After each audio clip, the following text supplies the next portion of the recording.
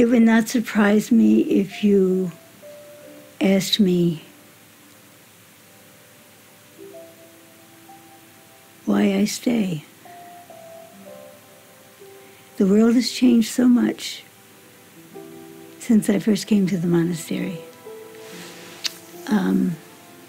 What people expect of us is very different in many places, especially those who don't know us very well. Many people think that our time is past. There's no place for us in the world anymore. After all, what are we contributing? How would I describe a monastery? A monastery, I think, is where the sisters can live in community and pray for the outside world. And so they kind of have our spiritual needs as their guide. And I guess they would be a family. But the family's purpose is to pray for themselves and, of course, all of us. And we certainly need it.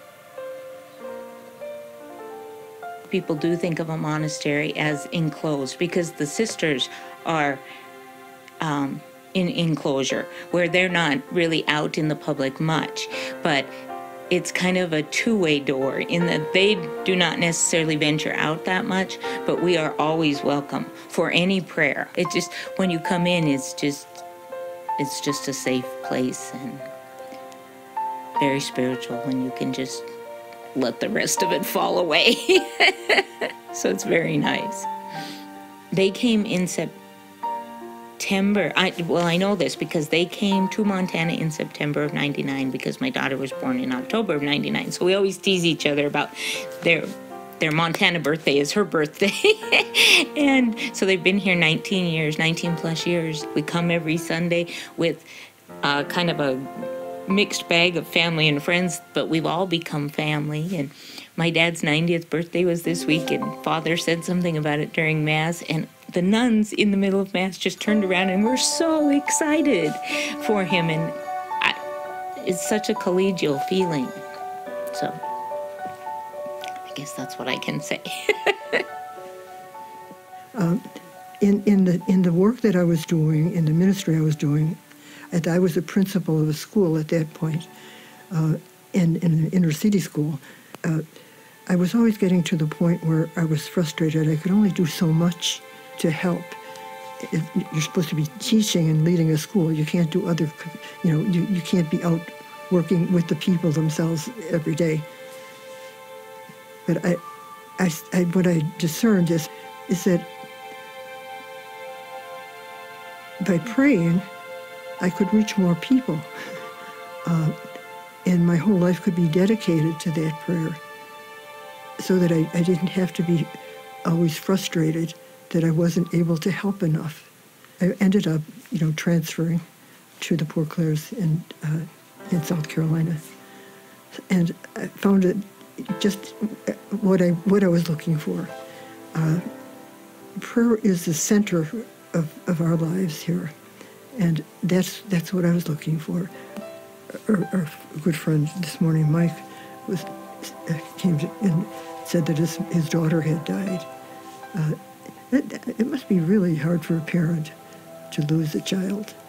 But his daughter's a fully grown woman, but even so, it's just difficult. And everybody reached out to him. It's what we do, and it's what we're here for.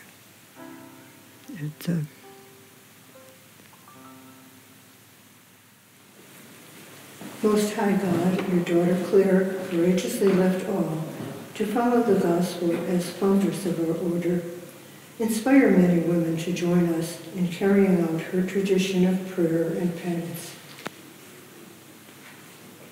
For Mike and Joanne and for their daughter. For our country at this time. Guide those who are leading. May we give glory to your name, Lord.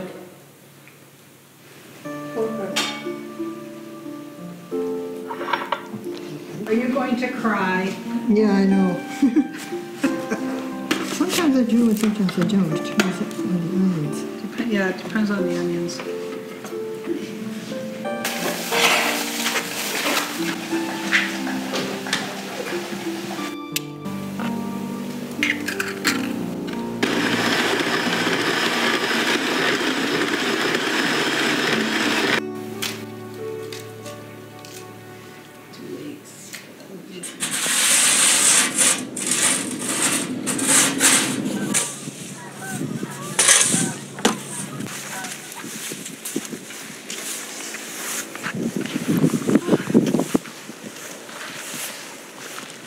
Have you made rosaries before? I was making rosary when I was aspirant and postulant. Those 2 years, I made rosaries and rosaries every day. With chains and everything? With like this? chains and this. Every day I could make a month, I will finish 50 rosaries. I was doing like this, but now now I don't know it. I don't remember even anymore since I stopped it is long ago. These are small. Can go to this. And they are pretty. Oh, I never thought about that possibility. This you take 5. You may have seen that big urn we have in the chapel. We've got pages full of intentions. We've got the ones that come in the mail.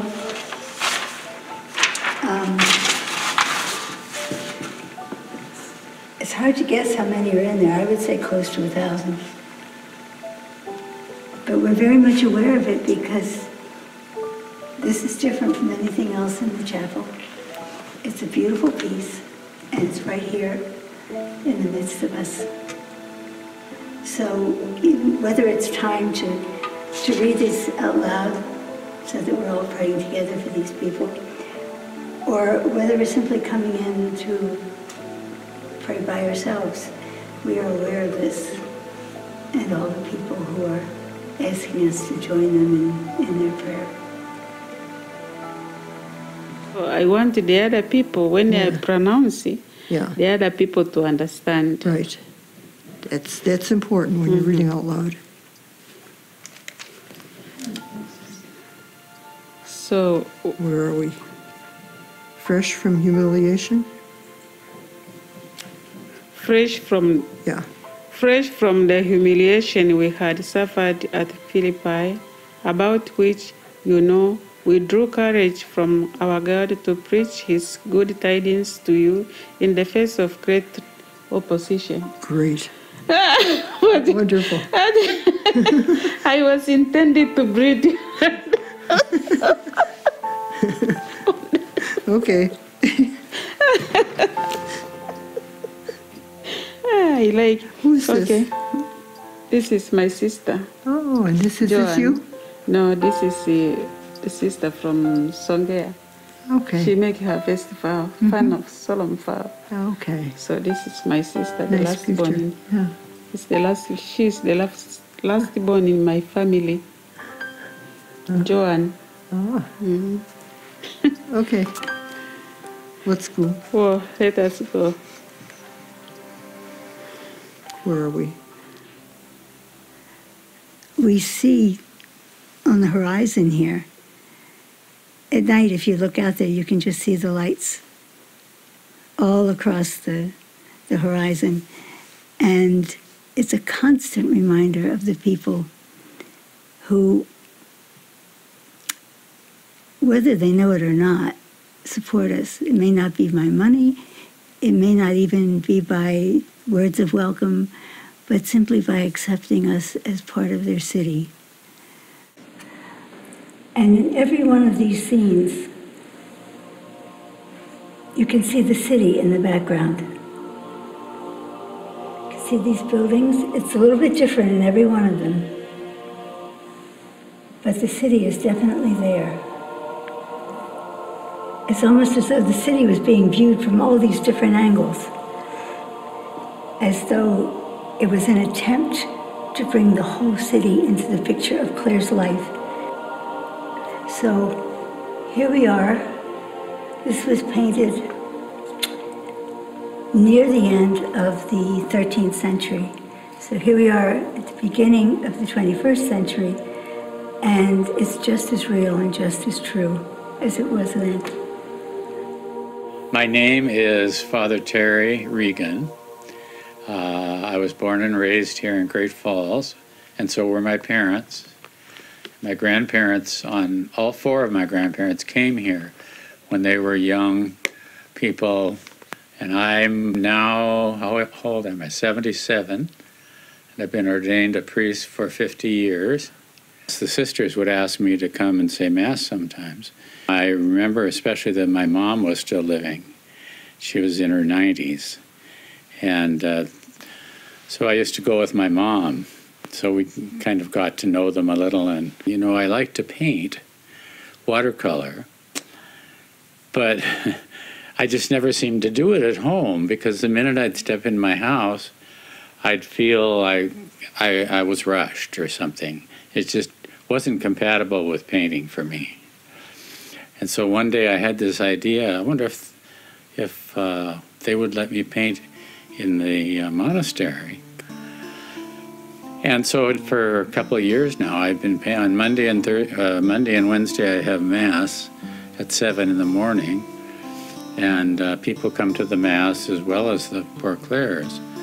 And then when Mass is over, I go down to my little storage room, and it's not little, it's probably one of the biggest rooms here. In fact, that's it right there on that corner. And one of the neat things about painting in there is that I wait for the sun.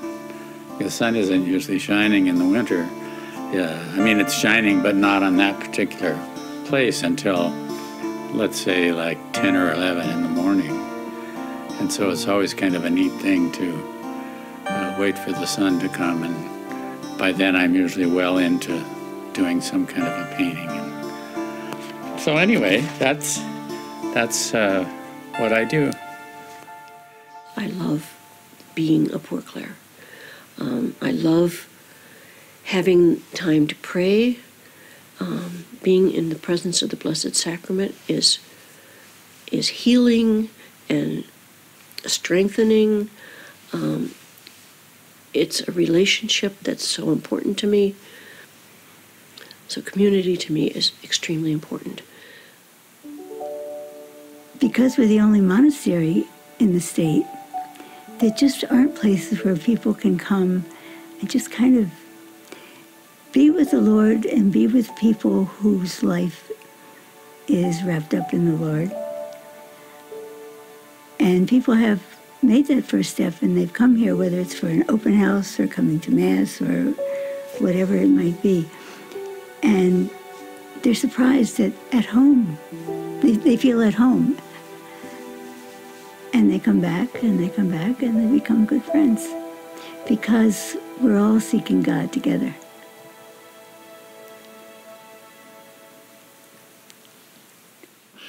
I think we can say that my wife and I have friendships with these sisters.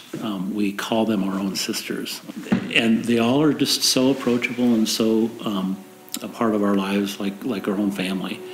And so I think if anyone wants to get to know them, wants to spend some time with them, they're going to really find that instead of a cold and judging and critical eye, they're going to be having just a welcoming eye and a happy eye, and an eye that's happy to see them. We in Montana have always been contemplatives. I think there's a tradition there. We may not call it contemplatives. We may just call it, that we like to be in the presence of God and in the beauty of this state. As I drove back from Missoula last night, and as I drove over the mountains, the sun was setting behind my back, and we saw the mountains, in this snow-covered scene with the sun's pink glow setting on the top of the mountains, and I think here in Montana we are contemplative by nature. You can't live in this place without having a real firm understanding of God's presence and the beauty and the peace and the solitude. And when you come here and you pray with these sisters, it provides that sense of just you are part of a long history, and you're part of a long future. I think it was Teilhard de Chardin that says, "Always trust in the slow working of God," and you see that. It's been 20 years, and for a lot of businesses, 20 years is a long time. For a monastery in the tradition of St. Clair, it's just a very blink of an eye. I look out at the fields here and I kind of realize I don't know how, I don't know the details, but I am very comfortable that in generations from now, there will be a community here, and that community will look out on the same landscape. I started to become more active in the monastery. It's probably been now about 3 to 4 years ago. They had advertised a Christian meditation class that they were teaching. Once a week I come out and we have meditation on a Wednesday evening. And it's very enjoyable. Sometimes, it's usually very small groups. Sometimes it's only 3 of us or 2 of us, but it's always, again, it's that peacefulness, that serenity. I'm not called to the order at all, and it's just how that is. Most of us are not. That's not what our calling is. But I would certainly say that if people who have perhaps an idea that they might, or they're not sure, to certainly come, because that is what they are about. And of course, you just don't know until you have an opportunity to talk. And the first thing to do would be to get in touch with them, because again, they're very, very open. They do want to have more sisters come and live here in the monastery. Definitely the beauty of Montana symbolizes, I think, monastery life. We built this. It was suggested to us a number of years ago, like early 90s. When we build a monastery, open it so that people are welcome, and you can share with people the gift you have. And we remember that when we designed. We wanted this to be a welcoming place for everyone. I'd say ring the doorbell. Come, feel free to ring the doorbell. They will be welcome. We're a number of women who care about people. We aren't people to be afraid of.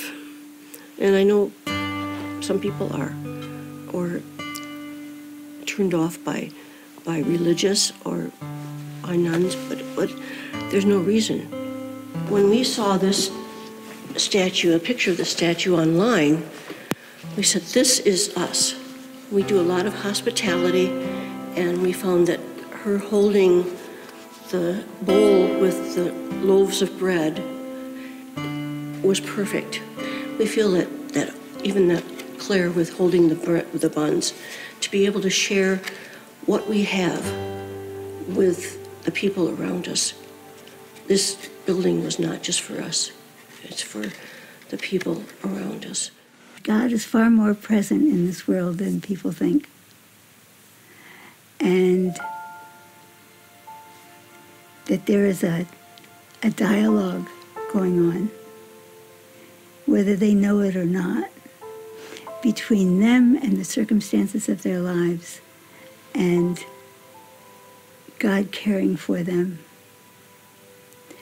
And we are a part of that because we care about the people among whom we live, and radiating out from that to the whole world, to the whole church.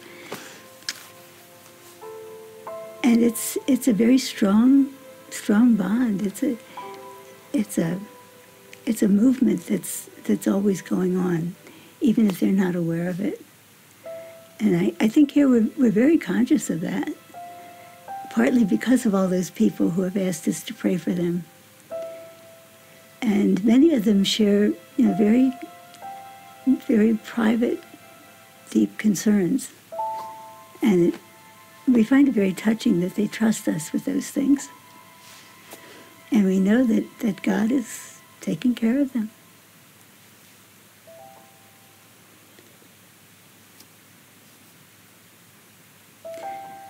God never goes out of style. Some people may think so, but The world is full of God, and they don't know it. We wouldn't be here at all if it weren't that God wants us here. Not just us in this community, but all of us.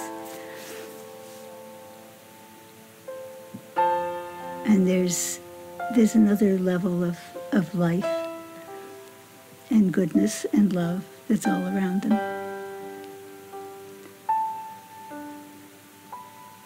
And we're glad that we can help them to find that.